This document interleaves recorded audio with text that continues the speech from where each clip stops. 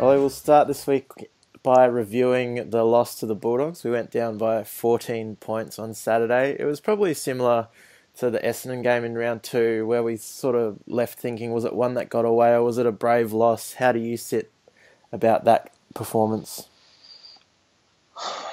It's a tough one. I think it is similar to the Essendon game, but that was definitely one we let slip. This one's a bit more complicated.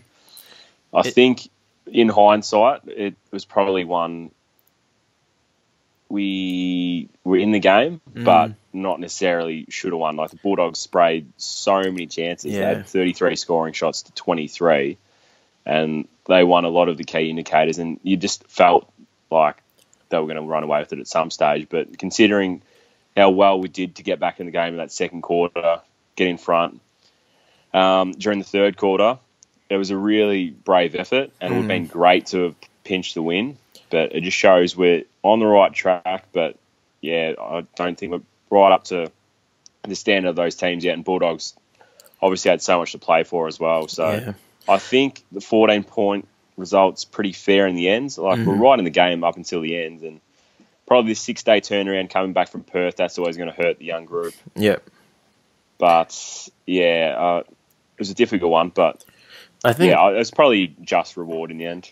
I think you're spot on in terms of it was probably more of a brave loss. I mean, at the time, I was ropeable because you think of, like, you know, Walker missing his dribble shot, Hipwood running back and dropping a mark, and all the sort of transition plays that we fluffed, particularly in the first quarter.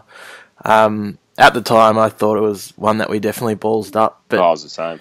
I think when you sort of walk away and get a bit more composure and, you know, think about it a bit more carefully. Yeah, as you said, the Bulldogs sprayed a lot of shots. We only had like 37, I think, inside 50s, and they just dominated out of the clearances. And yeah, look, it was a brave loss, but it doesn't make it any less frustrating that we could have got one. I suppose the first question to come out of that game was, do you think the coaching staff was vindicated in how they rested players for the trip to Perth? So that was McStay, McGluggage, Berry, and Hipwood. I don't know if they were vindicated. Like, they were okay, but at the same time, they probably looked a bit flat as well. Most of the guys probably coming off a week off. I think they lost a bit of touch, actually. I think Hipwood probably the main culprit in terms of he sets a high standard, but it was probably his most ordinary game of the year. He got a lot of the ball, but it just looked a bit sloppy. Fumbly. And that's very unlike him. Yeah. And McCluggage he wasn't really up and about. And Berry was pretty solid. Like, it can't. Berry had a good game. Yeah, kicked a good goal. But I think long term it'll be vindicated. We'll see this weekend against the Gold Coast, and a game we actually start favourites for, and then even Melbourne the following week seemed pretty gettable, and then North to finish the season. She's very gettable. Very gettable. Might decide the spoon. We'll talk about that, no doubt, in the future. I think, personally, when I reflect on the game, what was most impressive for me was the fact it wasn't the senior players, our star players, and it wasn't the youngsters that drove it. It was the sort of in-between, like Ryan Bastanak was terrific, Josh Walker was amazing, and Daniel Rich was probably best on ground. Now, he probably fits into the, you know, senior star player, but he has been maligned, and he does fit alongside Walker and Bastanak when it comes to copping a bit of scrutiny. Yeah, he does. Yeah, Daniel Rich has come along.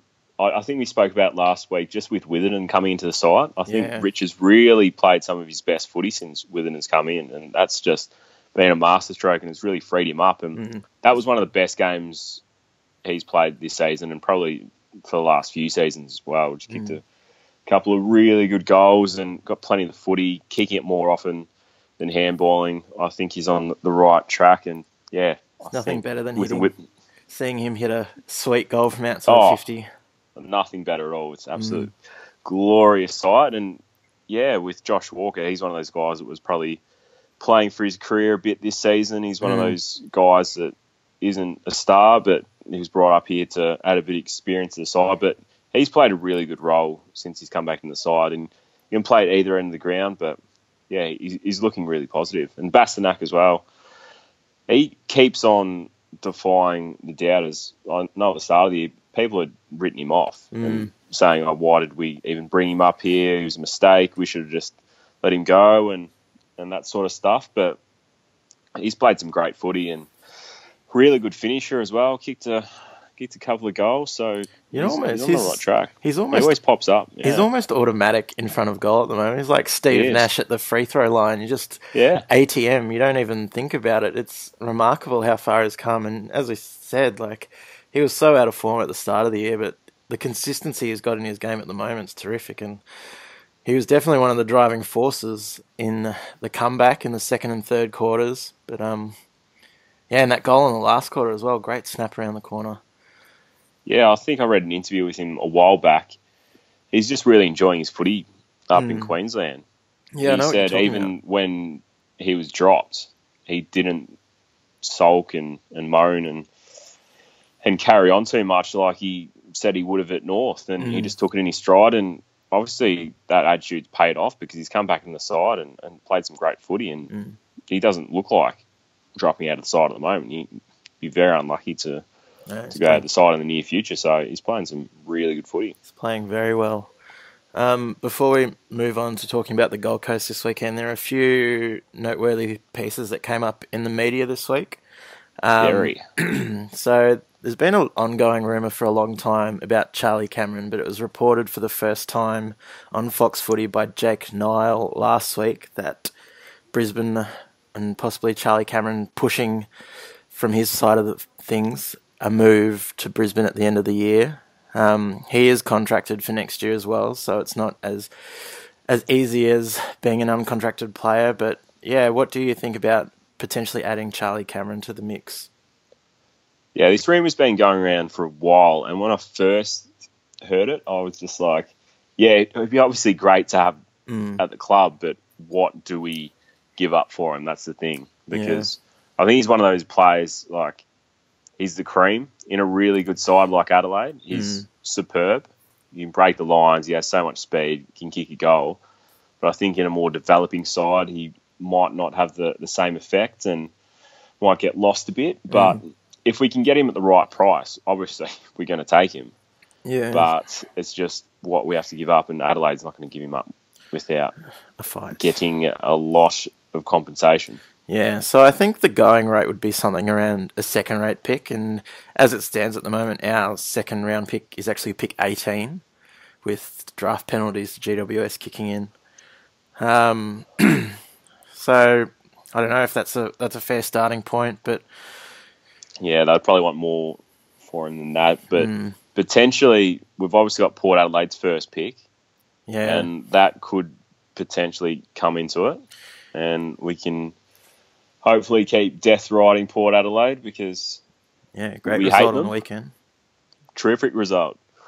I've hated them since day dot and continue to hate them now. So it was a great result.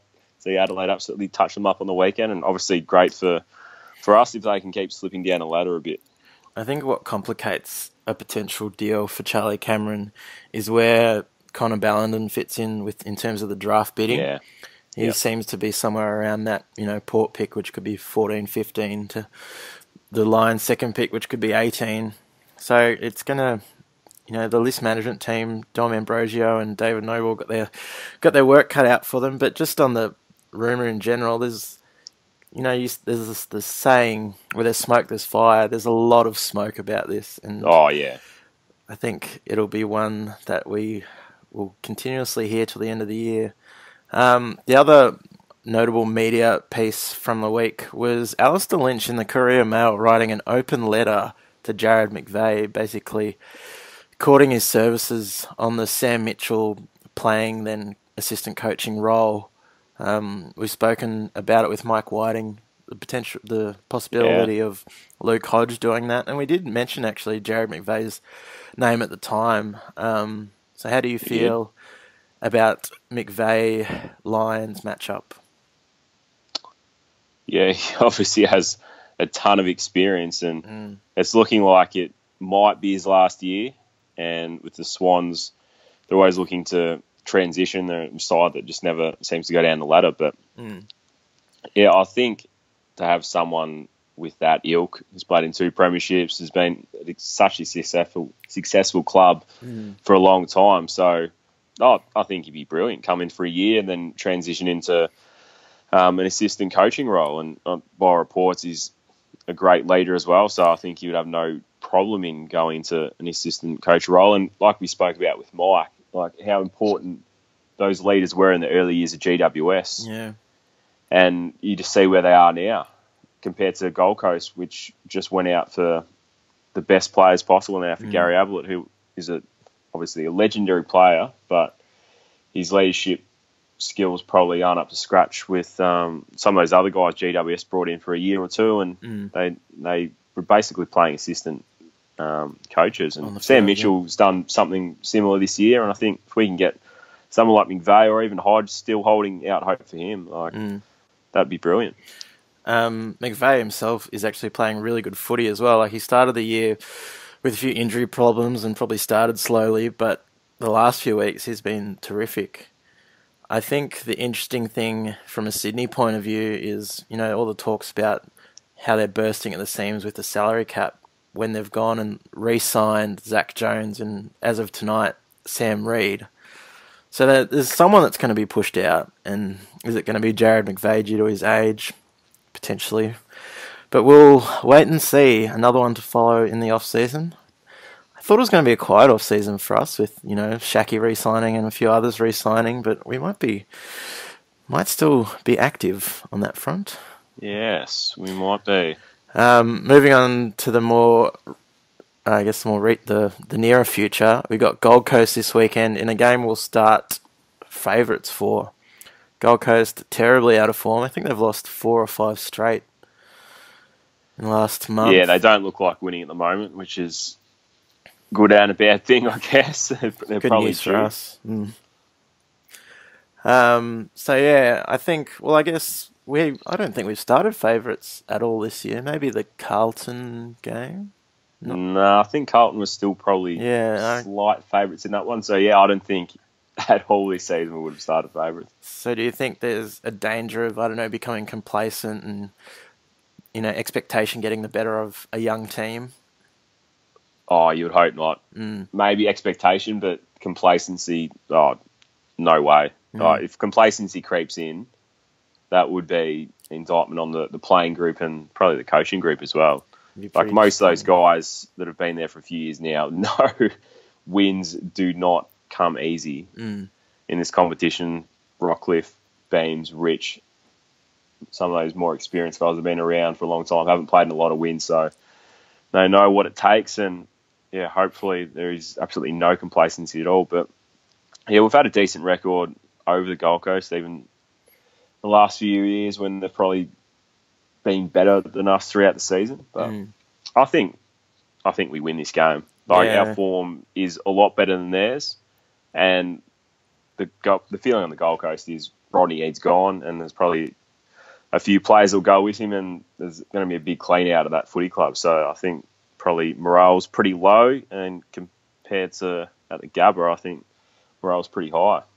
Yeah, likewise, this is a game I'm actually not too worried about, which is a weird feeling when you're on the bottom of the ladder thinking, things are looking pretty good this weekend. Won't have to worry too much about the boys, but I don't know, it just goes to show, I guess, the Gold Coast form, but also our form. Like, our post-bye footy's been really good.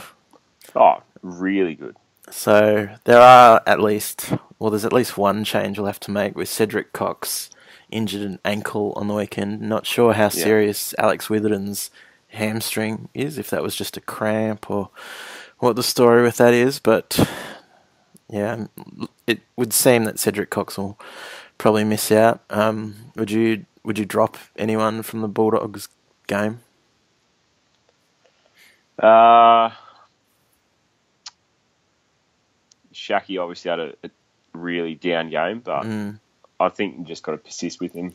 He's been copping a lot on social media. I just can't understand it either. It's not good. We see it with these really high draft picks, especially young forwards, that always going to take time to develop and have a few bad games, and the fans just get stuck into them, which is just... I thought they would have stopped now that he's re-signed, but maybe we expected him to play a bit better since he re-signed. The pressure came off, but yeah, I think it's pretty disappointing that fans would turn on a kid like that. He's going to be an absolute star. We're just going to give him a bit of time, and him in a good side is going to be a really dangerous prospect. It's almost cliche that to say talls take time, but they really do, and they do. The proof's in the pudding when they come along. But yeah, you look at Joe Danaher now, just coming good. He's probably in his 5th year of footy, and he's only coming good now, really, in the last couple of years. So Shaki's in his 2nd year.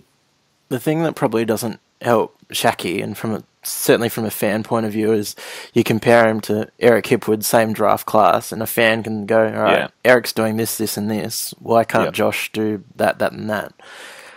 So he's probably a bit of a victim of his own teammate. But there was certainly some moments on the weekend where it was hair tearing, especially when he kicked into the man on the mark when we're on a fast break up the wing and making our charge in the 4th quarter.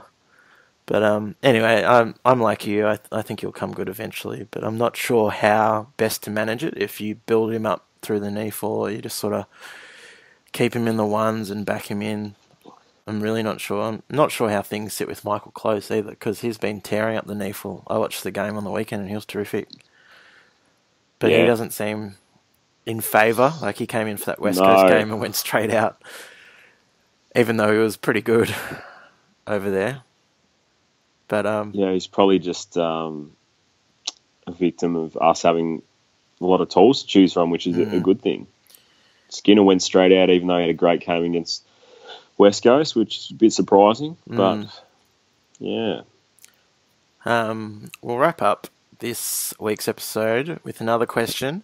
Thanks to everyone that contributed to the last question, which was really well received. A lot of good responses as well. Like, you and I were pretty comprehensive in our Dane Beams pick, but there was responses all over the place. There was a Josh Walker, Eric Hipwood, Basnak, which week after week is starting to look like a better bet. There was a Rockcliffe in there.